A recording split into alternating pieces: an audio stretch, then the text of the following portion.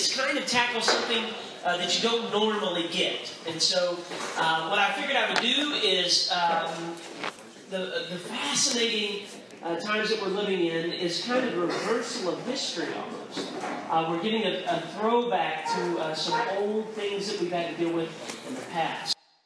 Jude, the servant of Jesus Christ and brother of James, to them that are sanctified by God the Father and preserved in Christ and called. Yes. Mercy unto you and peace and love be multiplied.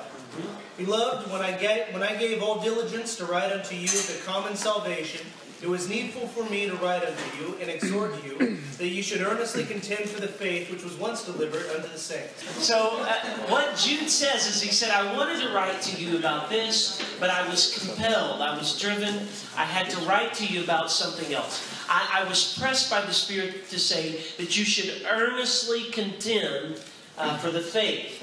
Now the interesting thing is when you talk about contending for the faith, we are called, Brother Hertz, called to defend our faith. And what that means is we have now the emergence of something new. And what I'd say new, but I guess it's really something old, but kind of a resurgence. When I say you're called to defend your faith, that's what Christianity is called to do. Now today, we're living primarily in a world where Christian assumptions are no longer the consensus. All you have to do is walk out in the culture, and you will see that that's true. I was talking to Brother Naylor, Brother Rodenbush, and Brother Arcade Rodenbush, and Brother Gallion. We were sitting around chatting before Brother Naylor left out of town. And Brother Rodenbush Sr. was talking about the switching culture. And you're living in a day where there is new challenges because you are ultimately living in a time where Christian assumptions are no longer the shared consensus in America. What you used to have is someone, even an atheist, would say, they'd say, what do you think about those 10 Commandments? And they'd say, well, I don't believe in the Bible, but those 10 Commandments are probably a good way to order your life. But now we're living in something where we have something new. The emergence of a more belligerent, and I would say a more effective atheism. Right? What that looks like today is you have Richard Dawkins, the Oxford biologist, wrote the book called The God Delusion. Anyone ever heard of that book? Okay, what's fascinating to me is I was just teaching in Mankato at Andrew Herbst's church, and when I asked just the church members, how many have ever heard of the God Delusion and Richard Dawkins, I was shocked at the number of hands that went up.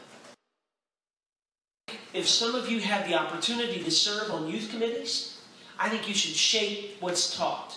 I think you should shape the way we do camps. I think you have to shape or redo the way that we do hyphen events. Because we're losing the battle right there.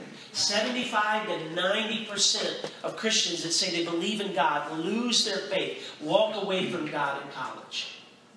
Those are staggering statistics. And it's simply because of this new agenda and this kind of aggressive, what someone has called, you ready? Evangelical atheism. And that means an atheism that's out to convert you.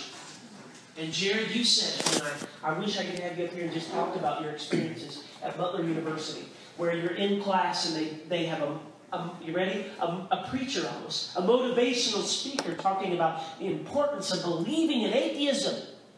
And Jared said to me, and everyone forget these words, he said it exactly right. It's an experience of multiple students, by the way, that I talked to. They said they had everything, a powerful presentation, a compelling argument to be atheist, and that's going to make you a better person. That's what you should be. They had everything but an altar call. Right? Good. And if you don't know what that looks like, I would challenge you to speak to maybe Jared or pull some of these other students aside and kind of find out what that looks like. So they're going to chase Christianity into the private sphere. And the third thing about the new agenda is that they're self-consciously targeting young people. Okay? They know that they're not the majority right now. But what they're doing is they say, we're going to use education, the techniques of education, science and skepticism and questioning to deprogram religion out of this generation. This is what they say. I know you're going to be a youth pastor, a parent, or in ministry somewhere, and you're going to program Christianity into them. But then guess what? You got to turn them over to us in the institutions. And they say we have these wonderful positions at the institutions or in the education or media. And when you program them, when you turn them over to us, we'll take it out of them. How effective is it? Well, I've already told you, 75 to 90% of professing Christians leave college saying, I no longer believe in Christianity. Right? So I would say then that this agenda is different, and I think it's very, very effective. The third thing is I think what Christians can find themselves in, because we're living kind of in a new day, is they can find themselves becoming defensive without really knowing how to defend. Now, why is that so? Well, where am I? Anybody in contemporary theology? Okay. All right. Postmodernism actually, in many ways, to Christianity was beneficial. I know it's terrible to say, but it's actually true. Why is that true? Because you could say to a postmodernist, let me tell you what Jesus has done in my life. Let me tell you my experience with God. And people would say, wow, as a postmodernism, that's your experience. I believe experience is powerful. Now, what we used to say is the Bible says da-da-da-da-da. But this is what happens today. When you bump into atheism, and kind of the growing consensus today, they reject experience and the Bible and say, we want only reason to speak to us. And so when you say, well, Mr. Christian, why do you believe in this? They would say, well, you know, the book of Leviticus says this. Romans chapter 1 says this. Or whichever passage you use. Well, they would say, well, I refuse to let the Bible adjudicate the matter. I refuse to let the Bible be the source of authority because I reject it. And sometimes we can be stumped because that was kind of our argument. All right, so when they reject the Bible, what do we do? Well, here's one thing that I think atheism does in a very effective way. They find Christians on campuses and they ask them questions that no matter how long you spend in Sunday school, hint, hint, change what you're doing. That you never, hardly, in most cases, hear treated. For instance, they will say something like this. Now, you say you're a Christian, but have you researched all the religions? Have you kind of had this independent research and survey of all the religions of the world? Have you spent the time researching what you believe is right and comparing that with all the other religions of the world? Well, no. This is what they would say. Your belief, you ready, is an accident of birth, not intentional thought or conviction. For instance, they would say, if you were born in Tibet, you would more than likely be a Buddhist. Or if you were born in Afghanistan, you would be a Muslim.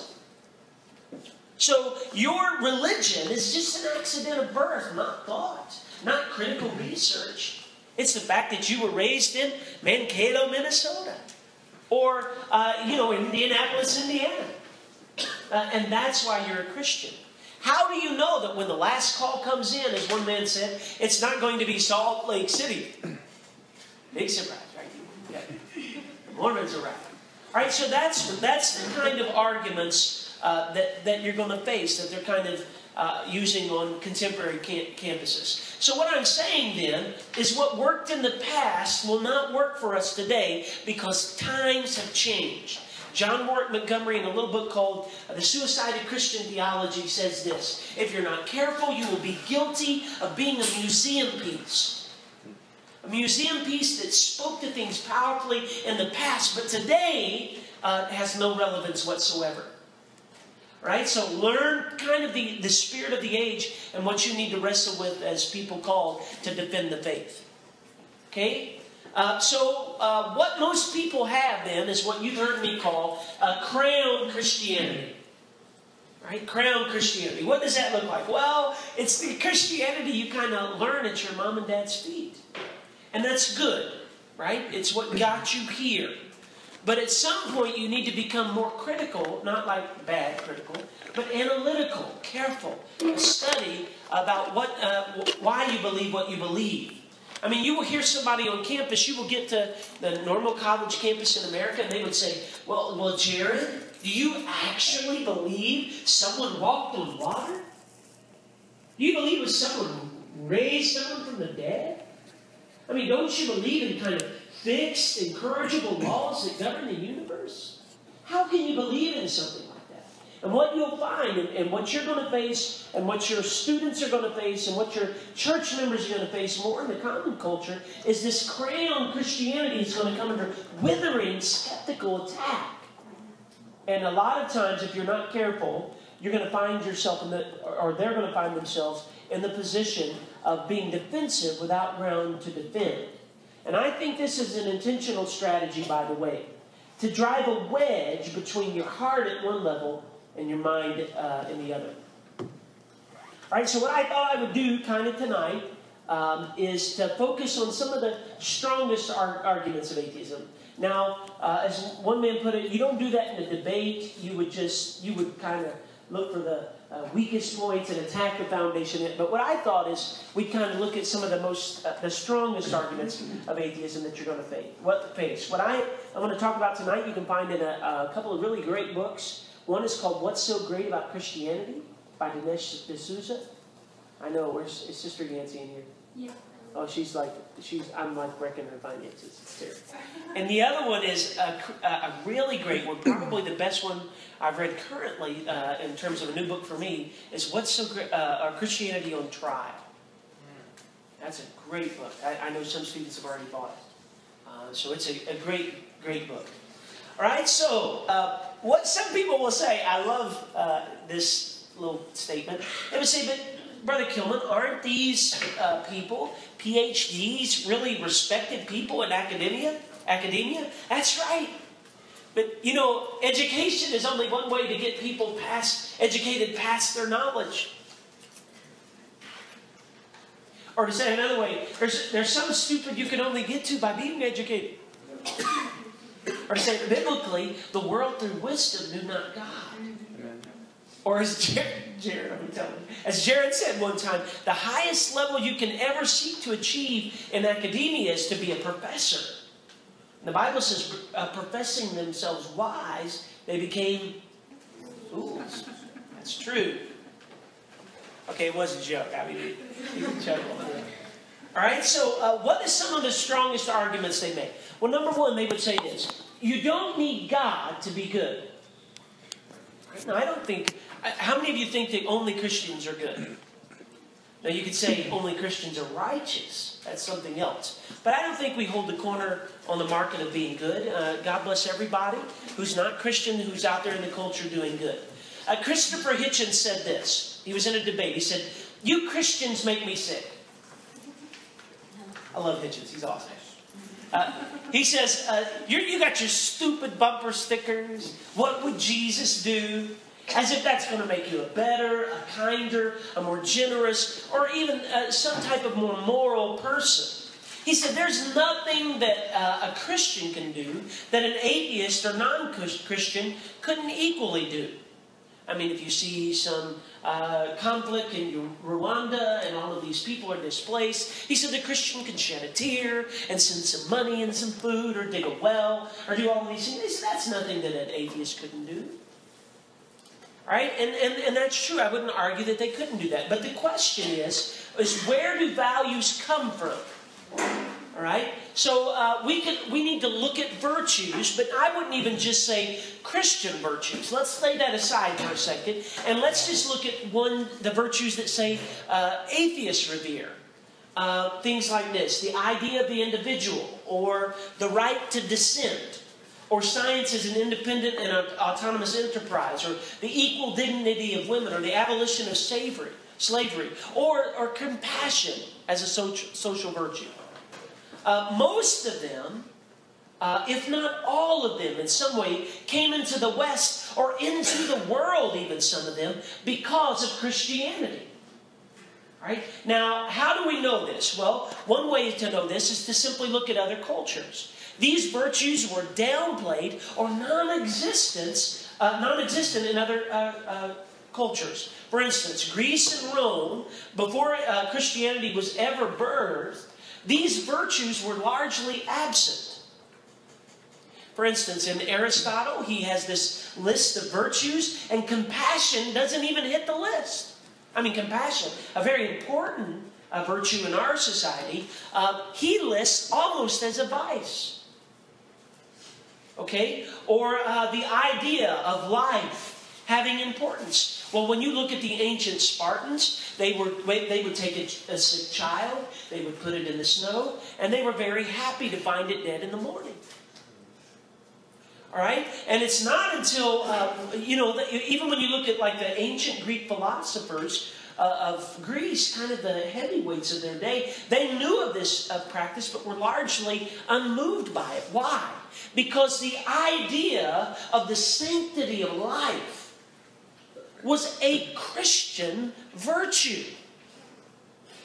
All right? So it didn't become an important principle of governing a society until we had the society that later would be called Christendom. So even secular virtues have a Christian foundation, and often atheism is standing on this foundation, this mountain, and not willing to give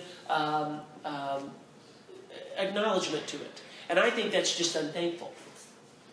For instance, I heard in a debate, and that's why I really like, well, he's not up there anymore, but I really like Christopher Hitchens in terms of the atheist, because he was the most consistent, and I think the most honest with his own worldview. He said, I'm not sure we're endued with inalienable rights. Right now, why did he say that? Because in the Constitution, Jefferson said, we're endued with inalienable rights by what? Our Creator. Right? And if we are just one more step above from the animals, then I think that's exactly right. Because Jefferson, who didn't even read his Bible without a handy pair of scissors close. Anybody ever seen Jefferson's Bible? How many have never heard of Jefferson and the way he treated his Bible? Okay, so he was like a wild dude, not considered a good Christian. Because he would come along to something supernatural in the Bible, and you know what he'd do? He'd cut it out. All right, so even Jefferson, when he was framing the Constitution, the only reason that he could think that human beings had inalienable rights, he had nothing in society to unite that under. It had to be underneath the notion that we're created in the image of God. And that's the only reason he could make that argument. The second thing that atheism will kind of use in this, you don't need God to be good, is, well, actually, religion is evil. Okay? And this is what they would say. It's actually, religion is responsible for the greatest atrocities in history. How many have ever heard that argument? Okay, right, good. Oh, not good that you heard. That it's you. Well, you know. Okay. All right. There was an article written, and let me read it to you, and you can kind of get the flavor of what this would look like. They say this is a response that an atheist is writing against 9/11, and by the way, I think this is a very savvy way they found to kind of surf the edge of current events, kind of giving them a level of popularity never heard of before. I mean, most of atheism was talked about in little esoteric circles, mostly. But today they found ways to get into kind of current events. Look at what article says. The war on terror is a war of competing fundamentalisms. On the one side, Christian fundamentalism. On the other side, Islamic fundamentalism. What do these two groups have in common? They're fueling their fanaticism at the same holy gas station. Religion. Religion is the problem. So 9/11 could be called, rightly, a faith-based initiative. He said, look around the world, and any rational person would see that the source of terrorism, conflict, and war is religion. Why are the Shia fighting the Sunni? Religion. Why are the Israelis fighting the Palestinians? Religion.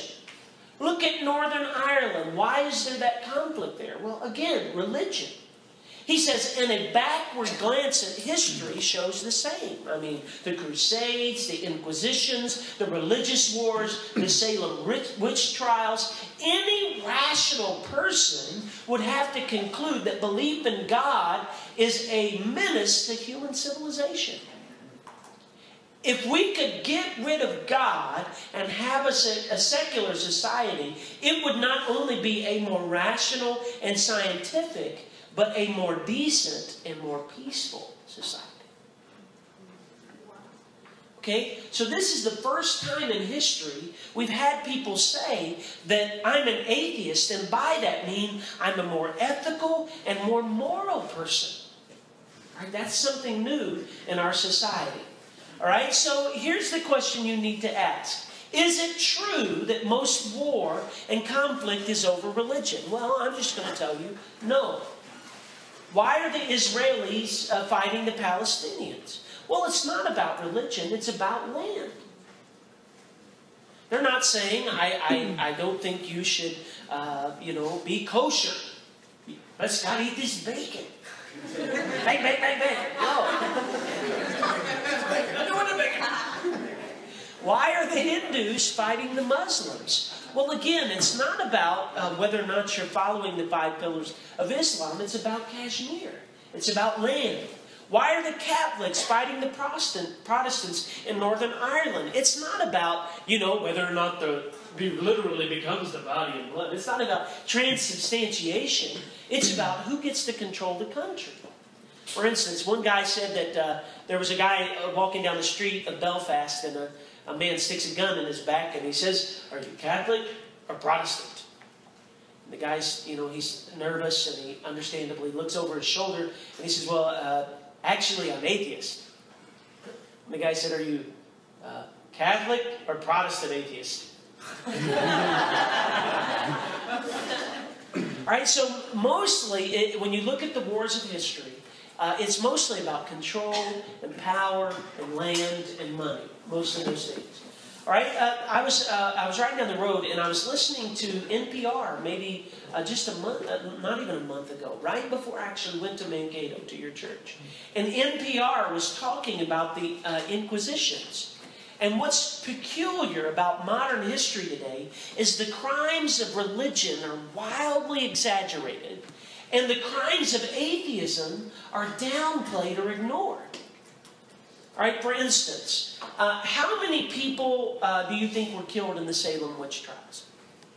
Anybody want to make a guess? How many people, if you know the answer, please don't tell the answer. But if you had to guess, how many people were killed in the Salem witch trials? Who has a guess? Don't tell if you know the answers. Who says? Yes? Don't tell. Don't tell the answers if you know. 6. Yeah. How many people in the Salem witch trials? Anybody think it's more than 6? Yeah? How many? I'd say 30s. 30s? Yeah. Before I researched it, I thought it was in the 60s. I was pretty sure I'd been told that. Yeah, in the 60s. You could actually how many were slaughtered in the Inquisitions? Notably, the Spanish Inquisition. It lasted for centuries. I mean, when you look at it in history, you're thinking, how many? I mean, if you had asked me before I found out, I would have thought in the Salem witch trials. How many have you been to college and you studied like McCarthyism through the Scarlet Letter? Anybody read the Scarlet Letter in college? Okay, all right. So that's a study of McCarthyism, and I would have thought maybe hundreds or thousands of people were killed in the Salem witch trials. All right, how many was killed in the Spanish Inquisition? It was the worst, and it lasted for some 300 years. How many would you hazard a guess was killed in the Inquisitions? I mean, anybody heard about the Inquisitions? Yeah. Okay. How many? Take a guess. Hazard a guess. 200, 300? 1,000? Yeah. Okay. Anybody else have a guess? I mean, I would think. I mean, I will tell you what the normal guesses are on those things. But some people would say hundreds of thousands, maybe millions. I mean, it was 300 years. It was the worst one. Haven't you seen the pictures? You got people lined up in huge piles of bodies. Okay, the fascinating thing is there is a large and reliable body of scholarship on this. Henry Kamen is the expert on the Inquisitions, on the Spanish Inquisition. And how many people were killed in the Spanish Inquisition? Well, it was the worst. It lasted for 375 years. There were about 2,000 people killed. Right? Now, I wasn't a math major. My wife was the math major. And I don't know what that would look like, but if you divide 375 years and about 2,000 people, that's about 6 people a year. More people die from hammers. I mean, it's not normally a world catastrophic event. Okay? I was listening to a guy. Okay, yes, sir. Who was the expert you just quoted? Henry Kamen. Okay, how many were killed in the Salem witch trials? Well, if you go to Salem, Massachusetts today, I'll just tell you, as one guy said, it's absolutely true. The witches are doing well. As a matter of fact, many of them are tour guides. And if you look at their brochures, it will tell you how many people were killed in the Salem witch trials. 19. All right, now I see you had a shocked look. I mean, because you're thinking, I'm telling you, when you hear these histories, is that 19 too many? Absolutely. Or 2019 too many? Absolutely. But what's the point? Here, atheists are crying these huge crocodile tears, right? Over something that happened 200, 500, or 1,000 years ago that can never be reduplicated. But they'll ignore and downplay the vastly greater crimes of atheism. And I'm not talking about in ancient times, but in living memory. And people will say, well, who do you mean, Brother Kilman? Are you talking about Mao Zedong in China, or Stalin in Russia, or the Nazi regime in Germany? Well, yes, but that's only the tip of the atheist icebergs. And in 6 decades, those 3 people were able to wipe out close to 100 million people. I mean, that's an Olympian accomplishment in terms of killing people. But there's more than that. How about Lenin or Khrushchev or Brezhnev or Andropov or Sharonenko in the Soviet Union? Or Kim Jong-il or Fidel Castro or Ceausescu. The list goes on and on. Or take a kind of what someone has said, a little league player, Pol Pot. His Khmer Rouge regime in Vietnam in 3 years killed 2 million people when we left Vietnam. By the way, there was a reason we fought that war, and the liberals are wrong. It was a good war. We should have stayed and won. Right? And if you want a great book on that, Slouching Towards Gomorrah by Judge Ford. All right? Now, here's the thing. 2 million people. Look, Osama bin Laden in his wildest dreams could never accomplish killing 2 million people. And yet they're saying, well, look at this radical Islam. It's religion. When you have all of these different people that are, not only is it more, it's closer and still a present threat. I mean, we could talk about abortion in China. I'll leave that alone. I hate to get too close to America. But that's where we would get someone like Richard Dawkins that would come in and say, wait a minute. There's a critical distinction that you need to make here. Christians killed in the name of Christianity. Atheists did not. And this is where, Richard Dawkins is a respected biologist. But this is what happens when you let the biologist out of the laboratory. Because the guy doesn't know history, evidently, at all. All you have to do is crack the collective works of Karl Marx, and you'll see that atheism is not a peripheral issue. It's absolutely central. When the brother and sister Rodenbush were smuggling Bibles into China, they were pulled into a room, and one of the guards looked at Sister Rodenbush and said, you're a drug dealer. And she said, well, what are you talking about? He said, you're smuggling opium into the country. And what did he mean? Well, Karl Marx said that religion is the opiate or the opium of the people. It keeps them dumbed down so that they don't resist and throw off tyranny. Right? And if you're going to create the new utopia and the new man, then what you have to do is do away with religion. And that's exactly what these people had to do. Right? So Marx said only by abolishing religion can you create the new man and the new utopia. So atheism then, not religion, is responsible for the mass murders of history. And that's absolutely true. The second big argument that they make is science is simply a better way of knowing.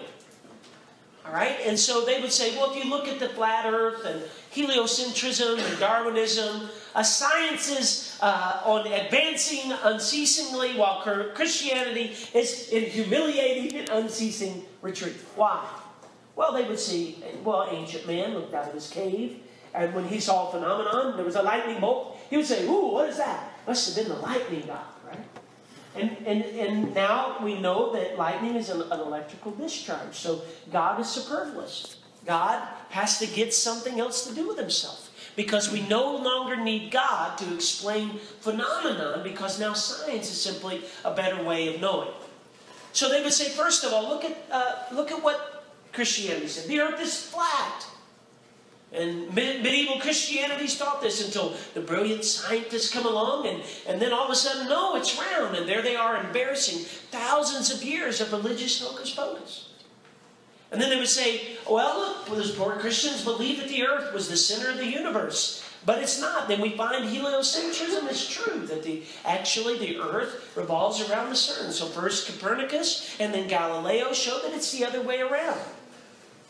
And then Christianity believed that God made everything after its kind. I mean, you can't believe that. It's kind of Genesis.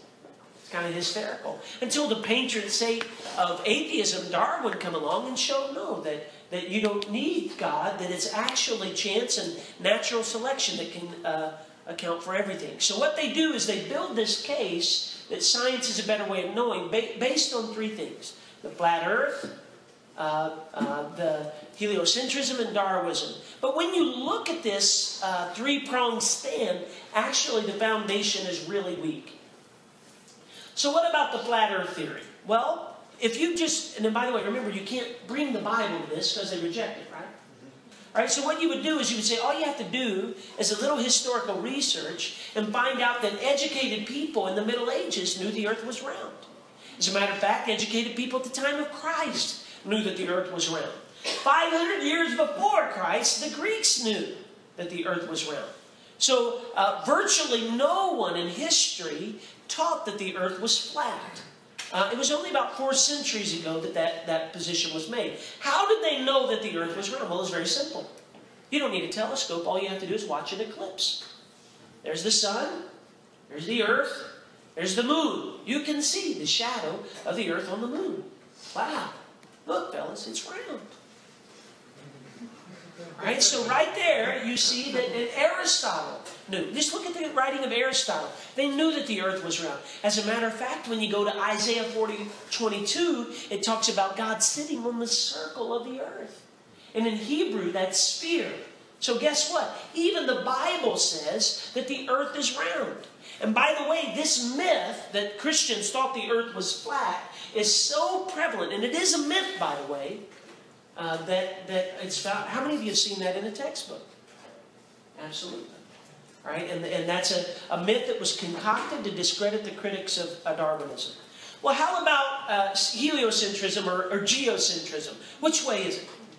Well, when you look in the Bible to talk about whether or not we can endorse heliocentrism, there's nothing in Scripture that rejects that.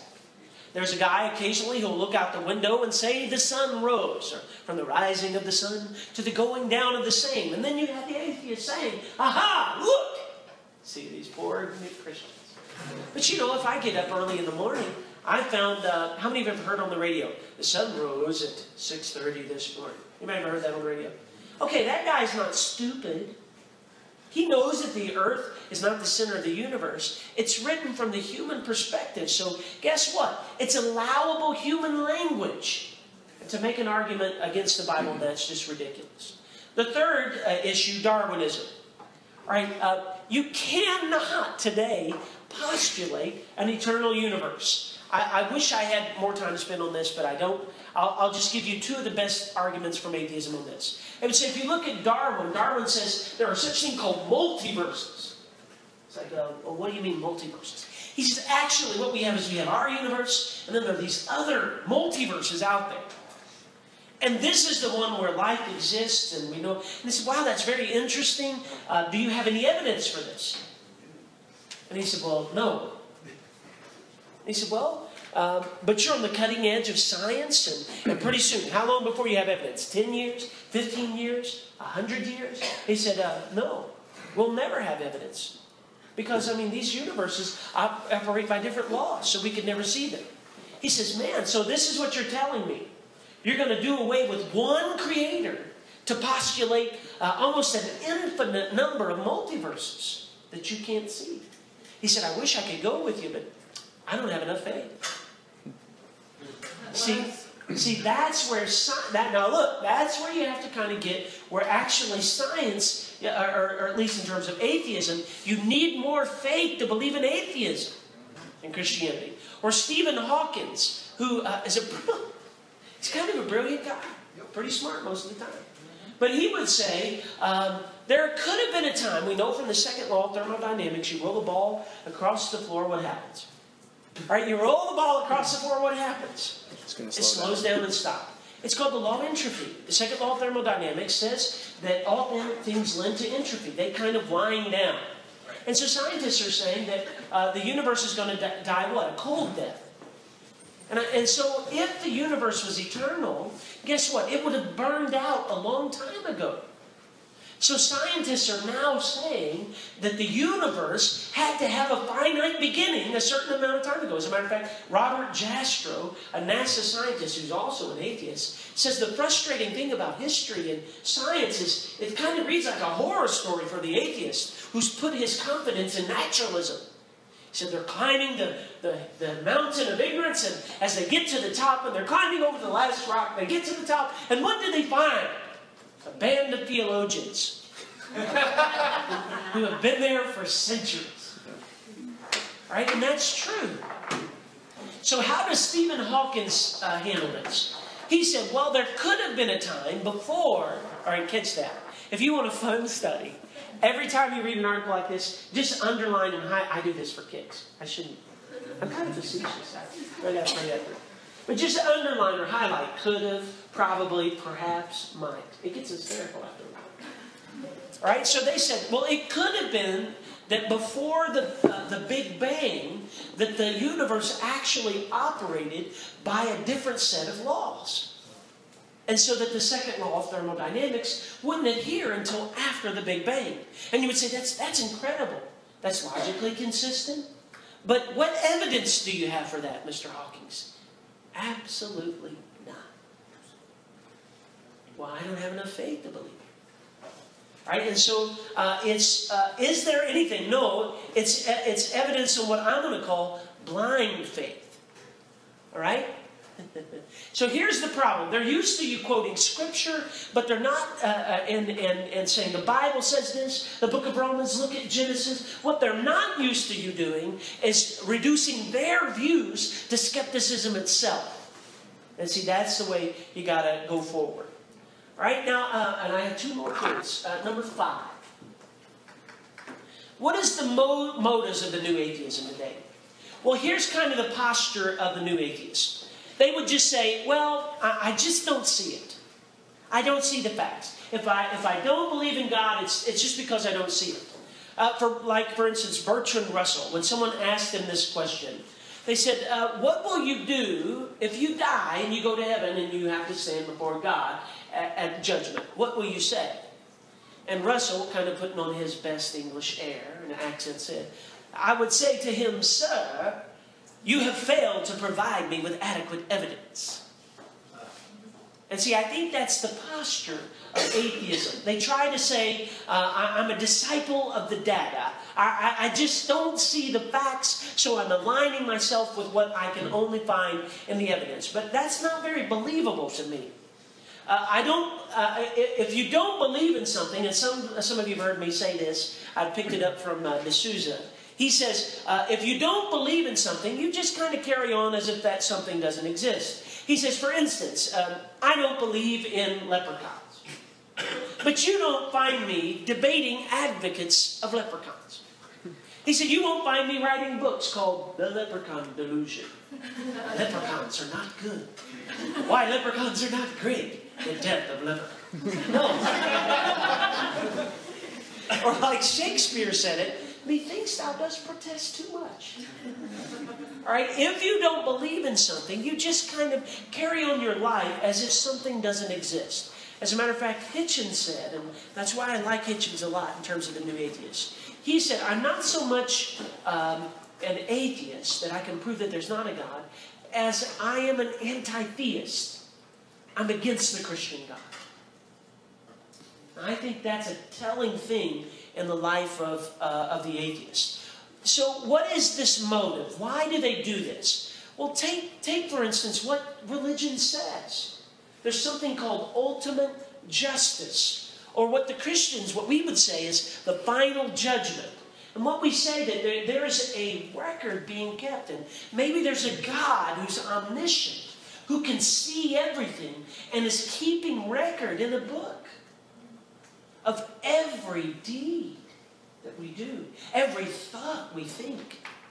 Now, I don't know about you, but how many of you have felt the pressure of that? Even though you know a God of grace. Now, I'm going to tell you, I think that's the real issue. It's like the old timers singing that song. You know, there's an all-seeing eye watching me. There's an all-seeing eye. They seem kind of mean, watching you and your neighbor too. Right? And so, for the atheist, and for people in general, that kind of intense scrutiny of your life can be a weight. And so what has, and this is what happens, here's what John says, this is the condemnation that's come in the world. Not that light is come, but that men, what? Love darkness rather than light because their deeds are evil. And so what atheism is doing, and I think it's very seductive, is offering this generation a way out. So if I don't want to obey the law, atheism gives them a very clever way of getting around that. It's simple. You do away with the lawgiver. There is no God. There are no laws. There are no codes. There are no commandments. You can live the way you want to live. Dostoevsky, in his book called The Brothers Karamazov, writes, if God is not, everything is permitted. Right? And in that book, in Dostoevsky is a warning. And it's a challenge to say, look, if God is not, anything is permissible. People can do anything they want. And he says this is going to be the bloodiest century we've ever faced. In a way, we find atheist prophecy. And it's absolutely true. It came to pass. But Aldous Huxley, and represented in him in his book, The Brave New World. Anyone read that book, The Brave New World? Okay, and I think for the new atheism, they're not aligning themselves with Dostoevsky. They're saying this idea of atheism is a kind of a thrilling revelation, because if God is not, everything's permissible. You can live the way you want to live. And so Huxley said this, we objected to morality because it interfered with our sexual freedom. We objected to political and economic system because it was unjust. The supporters of these systems claimed that in some way they embodied the meaning, a Christian meaning, they insisted, of the world. There was one admirably simple method of confuting these people and at the same time, catch this, justifying ourselves. We could deny the world had any meaning. So they embraced atheism because it allowed them the freedom to do away with God. So I think the issue that you're facing and what you're going to have to challenge them to see is that atheism is offering young people kind of a reason-governed life, but more seductively, the promise of moral liberation. You can live the way you want to. Right? And finally, tonight, what do you do? What do we do with this? Well, I think this is where we should be. First of all, we need to take the new atheism seriously. That means, unfortunately, you got to read. You got to study. You know how to witness to a Baptist, hopefully by now. You know how to witness to a Trinitarian, hopefully by now. Or you're getting sharper in terms. I think the same is true with atheism. I think you need to take it seriously, not as a threat, but as an opportunity. Brother Mooney, somebody grab a Twitter feed. Who can grab a Twitter feed? Sure. Pull up Brother Mooney's Twitter, Derek, and look for that wonderful quote by the poet that talks about the cracks. Lets the light through. All right, and he says it's not a threat, but it's an opportunity. An opportunity for us to remove obstacles so that people can make a step of faith. Now, here's the issue. Atheism is like a bunch of overgrown brambles. And you have to cut them away and trim them away so people can see the cross. They can see God and then make a step of faith. Right? Now, I think that's where we're at today. So show them the hopelessness of their own position. They're arguing for morals. And if you get on a college campus today, one of my favorite illustrations is a Christian apologist was arguing for Christian morals on a campus. And if you do that, and if your students do that, and your saints do that, guess what? They're going to look like idiots. But one man was doing that on a campus, and he was arguing for morals. And then he says to the crowd, he says, I think these things are right. And this guy comes up and he says, look, you can't argue for that. I like Nietzsche and kind of the atheism and this thusness, and there's no meaning to life at all. And so everybody's kind of nodding their head, and he says to the guy, and this is one of the most powerful illustrations I've ever heard on treating atheism. He says, if I take a baby and I cut a baby up in front of you, have I done something wrong? Right? And the man was very consistent with his atheism. He said, I wouldn't like what you've done. And I wouldn't want you to do what you've done. But no, I couldn't say you've done anything wrong. And now the man looks like an idiot. And then the apologist says to him, sir, you've denied the fact of evil and the face of evil. But not even you can get away from the feeling of evil. You need to figure out why that's deep inside your heart. Because we're created in the image of God. And we know intuitively there's a sense of justice. Did you find it, Derek? No, I'm still looking. Okay, Brother Mooney, yes, you found it? Read it for us. Ring the bell that can still ring. Okay, this is a great, is it Cohen? Who's the author? Leonard Cohen. Yeah, good. Ring the bell that still can ring. Make that clear sound. Yeah? Forget the perfect offering. Forget the perfect offering. Get involved. Don't wait till you're... you don't need someone said, I wish I had a pocket Kilman, a little mini app with Brother Kilman that I could put in my pocket.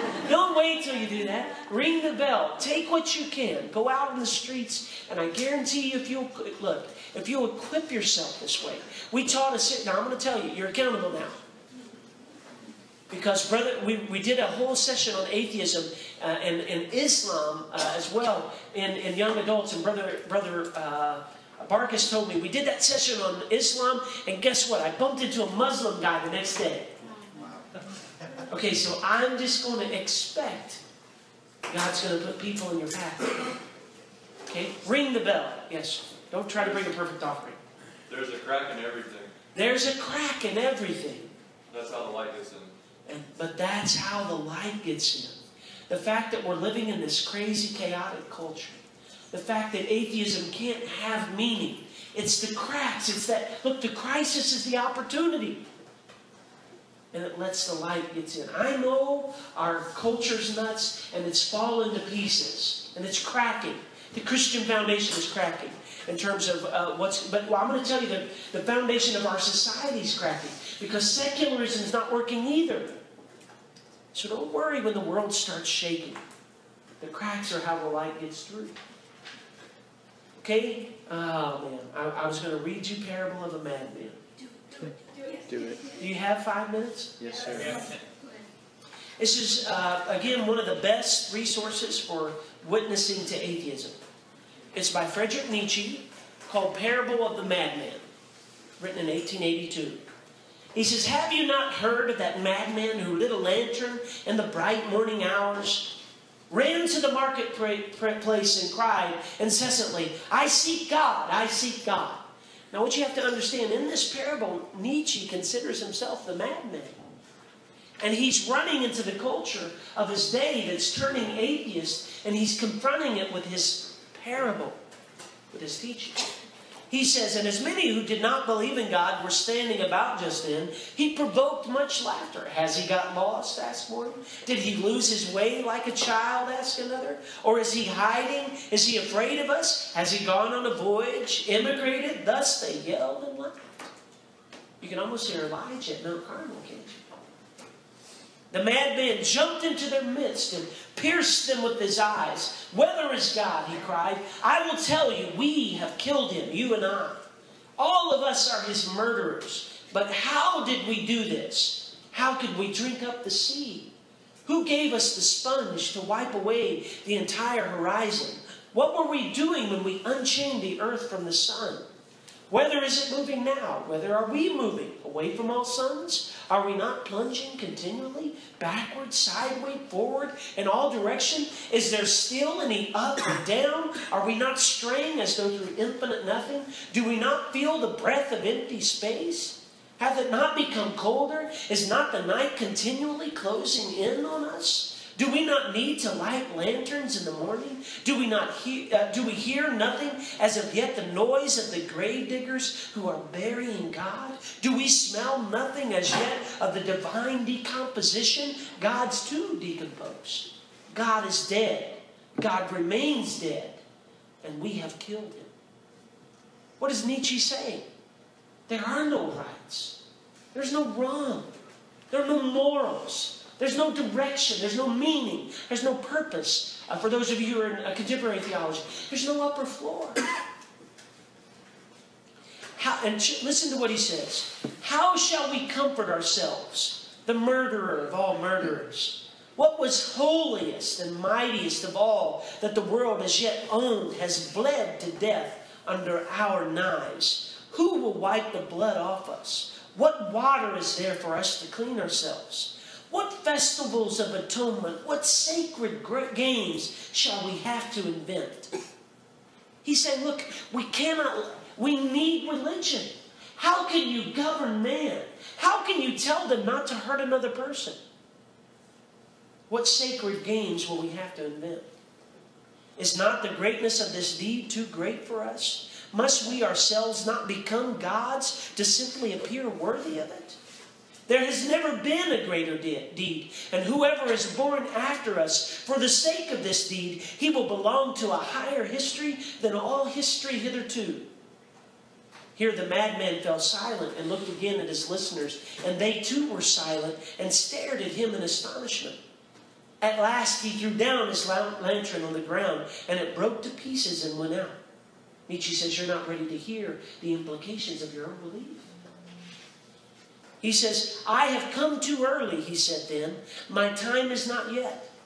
This tremendous event is still on its way, still wandering. It has not yet reached the ears of men. Lightning and thunder require time. The light of the stars require time. Deeds, though done, still require time to be seen and heard. This deed is still more distant from them than the most distant stars, and yet they have done it themselves. It has been related that on that same day, the madman forced his way into several churches and there struck up his requiem. Led out and called into account, he said always to have replied nothing but, what are these churches now if they are not the tombs and sepulchres of God? What was he dealing with? The liberalism of his day, liberal Christianity, that had lost the Bible. The pessimism and weird doctrine of guys like Schleiermacher, Bultmann, and Kierkegaard, and all of the people that helped contribute, you ready, to the death of God. Lauren, you had a debate with a friend. And he was at an apostolic church before, right? Was he a backslider? No. He kind of hung around the church a little bit. But he went and got involved in philosophy in college and was kind of debating that you can make meaning for life in college. And what you end up doing is if you quote the Bible, you'll never get any headway. So what I started to do was to press him for the consistency of atheism. Can you say there are no things like morals? Right, wrong. Can you give up a term like justice? Can you give up meaning and purpose? And I had him, I said, have you read The Parable of a Madman by Friedrich Nietzsche? And when he read it, he said, we need to talk. Why? Because when you make them face the emptiness of their belief, sometimes you can find there, you pull the brambles aside and show them the hopelessness. And no man can live without hope. Right? So, what are you saying, Brother Kilman? I think you can find, if you give yourself to a little bit of study, the best way to face these new moments, but not only survive as Christians, but thrive and equip your people and your saints and your students to walk on campuses and not be 75. Look, it's 7 to 9 out of 10. That's a catastrophe right now. But I think not only can you help them survive, you can help them thrive. You ready? As missionaries on the campuses of America.